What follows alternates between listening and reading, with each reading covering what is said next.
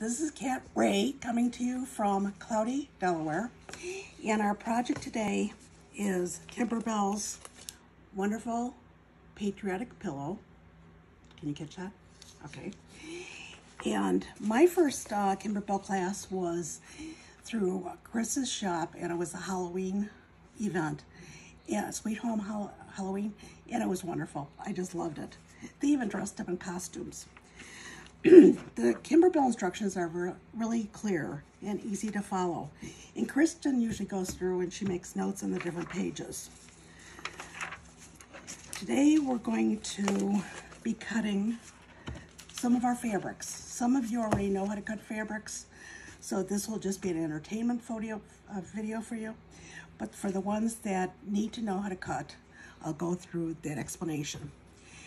When you are cutting your fabrics, you shouldn't go back and forth between two ruler brands. A lot of the ruler brands are not accurate from ruler to ruler. So whatever ruler you use, stick with it, okay? You can also use the guidelines on the mat, but a lot of times they say those are not printed accurately, so they're guidelines rather than accurate measurements. Our first sheet is that. Do you see that? Yeah. Okay, and that gives all the cutting instructions on that page, and then the cutting instructions on this page. And then we're still having problems with the bird that's trying to come into the room. This page in our booklet shows the different embellishments they use in this project to make it look just like the cover photo. If you don't want to use the leather and the felt, you don't have to do that. You can just back your other fabrics with SF101 or the Kimberbell's Project Stabilizer in the back of the fabrics, and you'll be fine. And this is their cutting diagram. Okay? Okay, we're learning. We've been retired for 10 years, so we've lost our edge. Okay, our first fabric is, if you're following along with the kit, the beautiful kit that your best friend's quilt shop has listed, and they also have an embellishment kit. That's great. If you're following along with your own stash, maybe by looking at what we're using, you can find something in your stash. The first fabric listed on this diagram is this gray stripe, okay? It says it's 1/5 16th, and you're supposed to be using it for your cherries background, cake, and the middle layer. It's considered section 2 for both of those. And we'll be cutting 1 6.5 by 6.5 for the cherries background, and 1 4.5 by 2.5 for the cake middle layer. So from years of experience, I always double check my measurements and I see where my selvage is before I start cutting. This piece measures 9 by 11, which is great. And since I'll be using small measurements, I'll be using the small ruler. If I'm needing a ruler for the borders, I'll go with this because that's more accurate because you're not moving it so many times. And there goes my water. Okay, I put everything away last night, so I don't know where my tools are. So the first thing is find out which side your ruler faces. And we want to cut 1 6.5 by 6.5, which we can find on this page.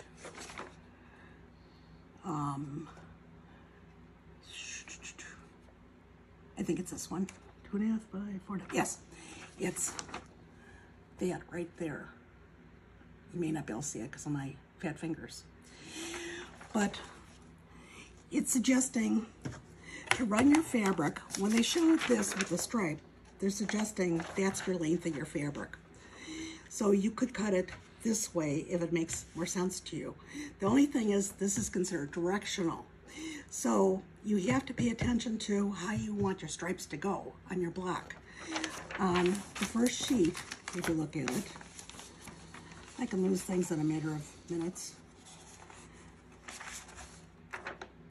This isn't one of the best pictures. I can't find the cover photo. Where's the cover photos over here? Ah, okay. When I'm referring to the stripes, you see the cake layer here. The stripes are going across the cake. And on the cherry blocks, it looks like, I'm looking at it upside down, but it looks like the stripes are going up and down. So you have to determine if that's how you want it. For a cake, I probably would put it across, but if I make a mistake, I'll put it the other way. So here we go. Follow safe rotary cutting measurements. I'll cut my cake first. How does Cristin do this? Okay. I'll cut my cake first, and my cake is 4.5 by 2.5. So I have a little bit of selvage here, so I don't want to include that in my measurements. 4.5 by 2.5. And remember, always double check your measurements. I usually tend to cut it a little bit bigger the first time because that way I can cut it down a little bit. But if you use that method, make sure you have enough fabric. Otherwise, you want to cut exactly. And when you first start a project, you should always change your rotary blade. I didn't do that this time because I didn't think about it. Okay. So now I have to subcut this into 4.5 by 2.5. And it takes me a little bit of time because, like I mentioned, I do need to have my cataracts removed. Okay. So, did you get that? 4.5 by 2.5. Okay.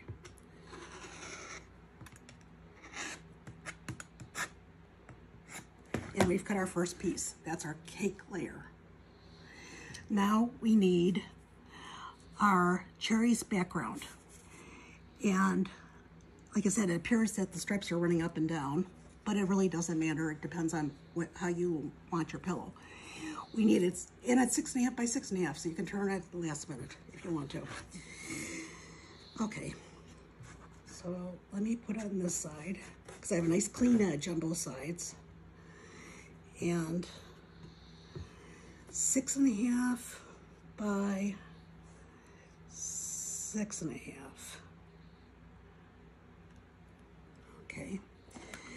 I had a home ec teacher that really didn't want you to waste fabrics.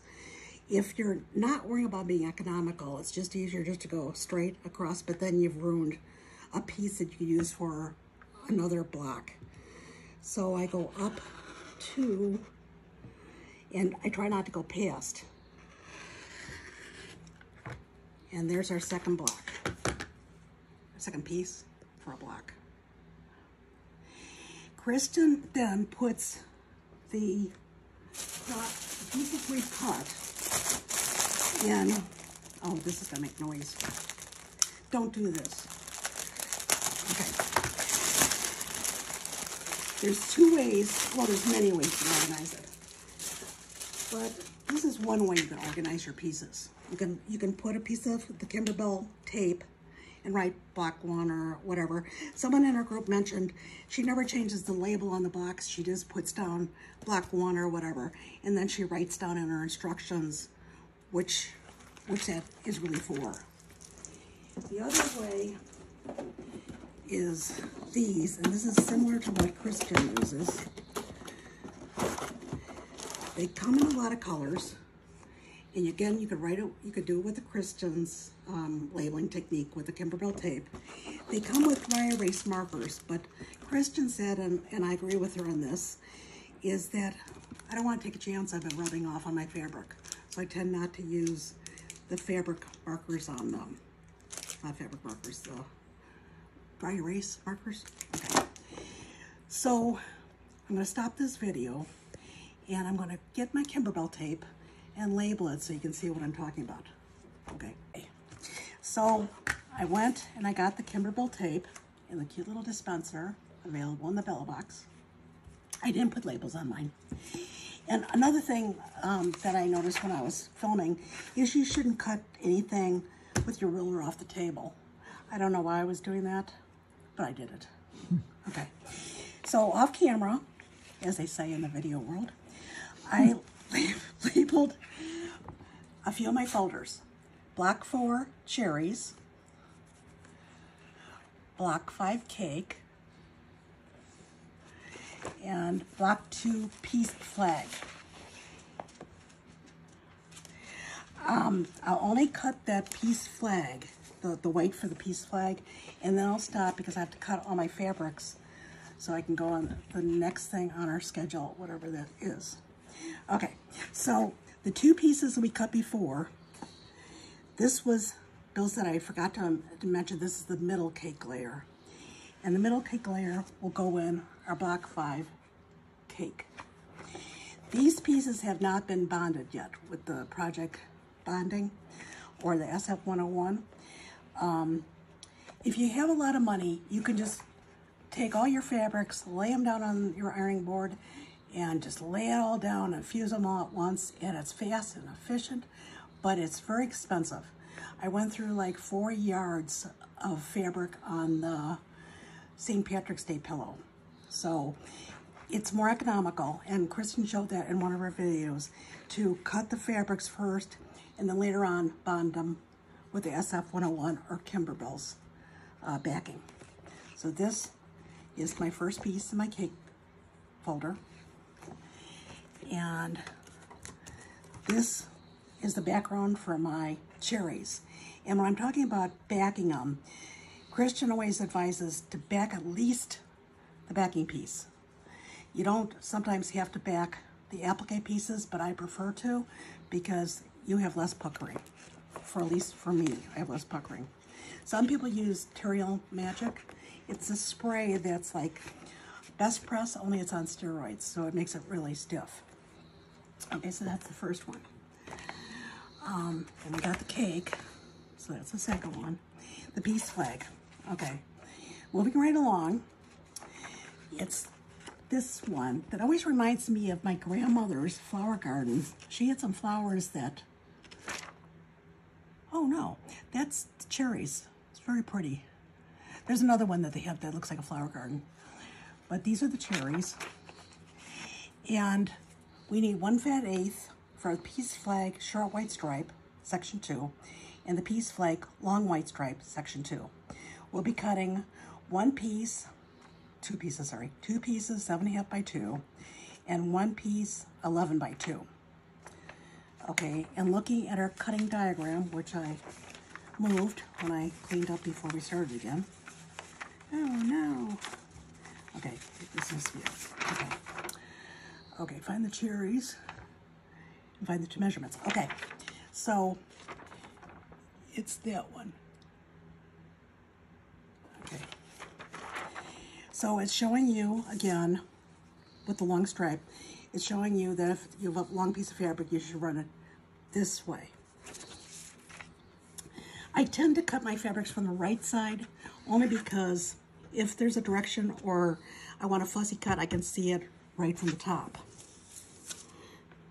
And I should not line it up like that, even though I do that in my own time, because that's very poor rotary cutting technique.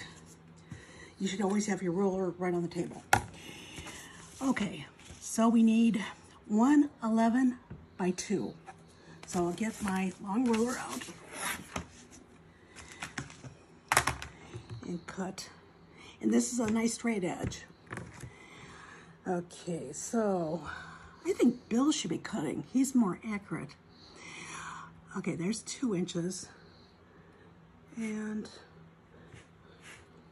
I always look like a special person. I shouldn't say that, but I do when I'm cutting things. Okay, I'm going to cut a little bit up because there's a little bit of a selvage there. So that gives me the 11 inches. That gives me 11 inches with no dots or selvage. And it's supposed to be cut by 2.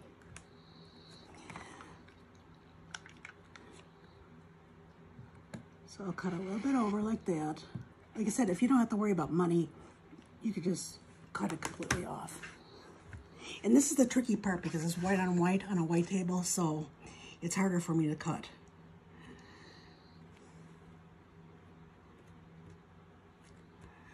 Okay. Always keep your fingers away from the rotary cutter. If you're afraid of cutting yourself, you can get a little suction cup that fits on there so it doesn't move. There's also rulers that have a little bit of a grippy on the back, so that doesn't, it helps prevent it from moving. So make your first side cut there. See if you're separated, fine. And I cut it a little bit long, so I have to trim it. Building like my term, subcutting. Okay, so there's 11, there's a 2, and I cut that off. And that's our first piece for our flag. We need another piece for our flag, which is, we need 2 7.5 by 2 inches. 7.5 by 2. This is like one of those horror movies where you see someone coming up behind someone and you scream, "Run, run!" So if you see me make a mistake, you'll be saying, "No, no, don't cut it that way," and I won't hear it. So it's sad. So let's see if I've screwed up anything. I've got 7 inches there, so I can't get 7.5. So let's say I move it down here. I always have backup plans for all my fabric projects because God knows I make enough mistakes. So if I've made a mistake and I can't get 2 of these out of here, I'll go to plan B, whatever that is. Okay, so we need 2 7.5 by 2. Bill's laughing at me because he does woodworking and he constantly does very good measurements and they're always accurate and he doesn't have to keep checking and rechecking. 7.5 by 2. Okay, 7.5 by 2. Oh, I'll be fine. Okay, 7.5 by 2. Now you can either do that, or if you're good at math, you can go across 4 inches. So you can go 7.5 by 4, and then you can subcut that. So 7.5 by 4. I've lost my plot. Okay. Oh, 4. That's what I'm going to do. 4 by 7.5. Okay. Right? 7.5 by 4. Okay. You shouldn't really cut across from you either. I've developed a lot of bad habits lately. I have a lot of fabric left, so obviously that has to go somewhere else. And now I'm going to subcut this into 2 inches. Okay. And trim it again. That's why it's always good to start a project with a brand new blade. And my ruler did shift a little bit on that one, but I think it's okay because Kimberbell usually allows a little wiggle room one way or another. So if you're doing miniature quilts, this would be a total no-no. I don't know if Bill can see that, but I've lost like 1/8 of an inch on that one side. So that's not good. Okay, but it's okay for this project. Okay, so now I have these 2 stripes. I'm gonna put this in my piece flag binder.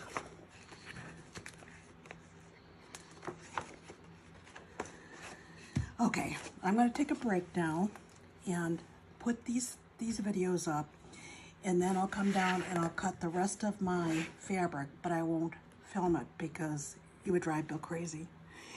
And maybe someone will come to our aid and tell us if there's a tripod you can use with an iPhone. So I'll see you later.